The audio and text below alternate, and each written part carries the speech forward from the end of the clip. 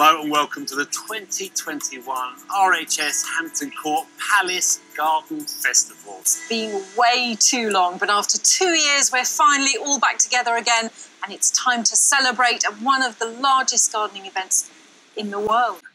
Now, time to return to the global impact gardens and a first look at the work of a designer that is completely new to the gardening world. Not only is he creating his very first show garden, he's also aiming to raise awareness of an environmental issue that's really close to his heart.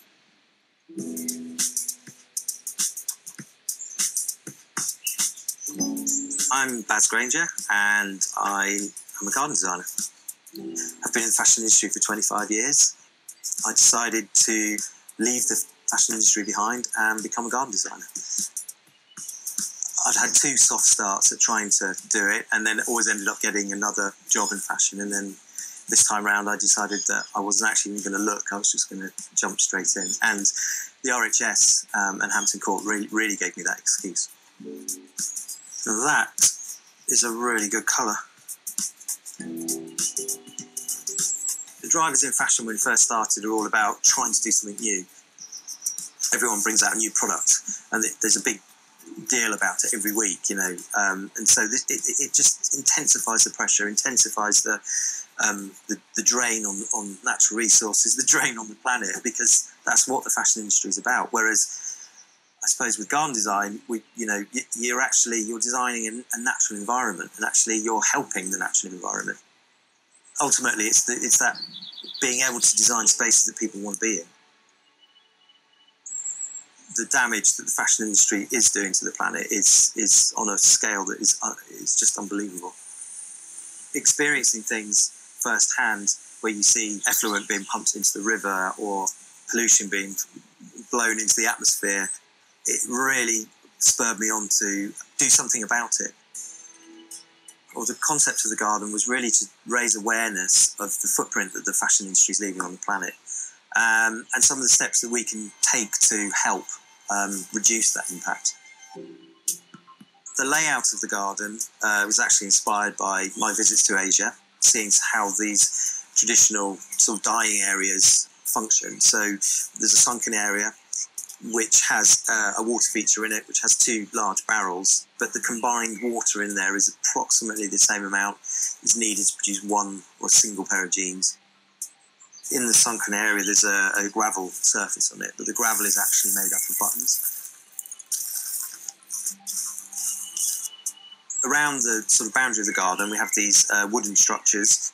They're made of Siberian larch, which is a very sustainably sourced timber. And woven in between that is we have fabric, which is actually denim. I felt very strongly about using natural dye on the fabric, and so designer I used to work with, Mohsin Sajid, who is a denim expert, was one of the first people I thought of when I was first putting the garden together, and we're off to see him this afternoon to hopefully decide on a colour to use denim in the garden as a fabric. And is that what I think it is? That is. That's an indigo plant. So the actual dye, well, natural indigo comes from a plant, so it would have come from the leaves. So what they would do is, in places like India, Pakistan, they would actually harvest that actual plant, and they would condense all the leaves, actually dry them out for months, and then grind it down to a powder and make a paste, make a paste as well. So yeah. So then it goes in here. Yeah. So what you do is, to make an indigo dye, that you add lime and fructose, which is like sugar, and yeah, we can do some indigo dyeing. Great. Okay. And it's actually green. The dye is actually green. It's not blue. So when it's in there, now you can massage it. Okay. And oxygenate the fabric. Yeah, look at that. That's amazing. It really is amazing. So I guess you can do this loads of times to get it really, really dark. Yeah, and what's interesting is, I've got a little pre-chart here. This is like 2nd dip, 3rd dip, and then 7 dips, and that here is like probably like 28 or 30 dips. Wow. So obviously it depends how strong the vat is. Yeah. So this is actually some fabric that's pre-woven, but in the denim world, we would do the fibres individually. So the warp fibres are indigo, and the weft fibres are left white or like ecru. This is what gives you the white back. That's right. Yeah. That's right. Yeah, that's great. That's a lovely colour. Yeah, these are really good shades. I reckon we're pretty close, probably with something like that. Nice.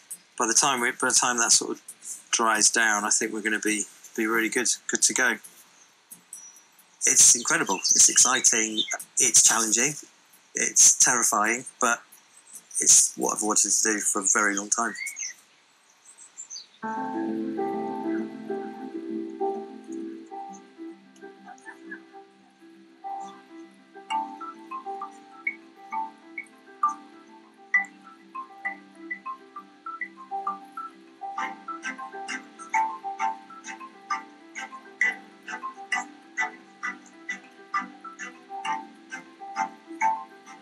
And here it is. This may be a small garden, but it's got all the features that you want. Shade, seats, water feature, and of course the plants. But talking of this shade, I do really love it. I love this 3D element because it gives so much more volume into the garden. This water feature, I know it's depicting the amount of water that's used in the dye production of denim. Actually, on its own, I love its tranquility and it's been executed really well. The final detail that I really love is the button gravel. It's so unique and so different, and quite crunchy underfoot.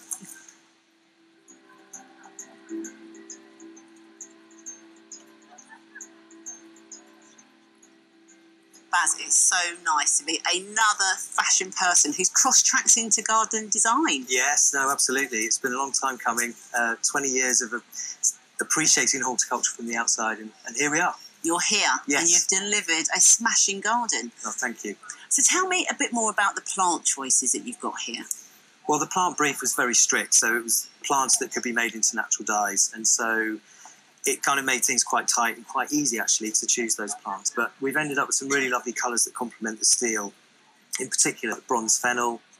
We've got things like achillea, which makes great dye. The herbs in particular are really good, things like the red basil, which gives a really strong red dye. You know what's going to happen now, don't you?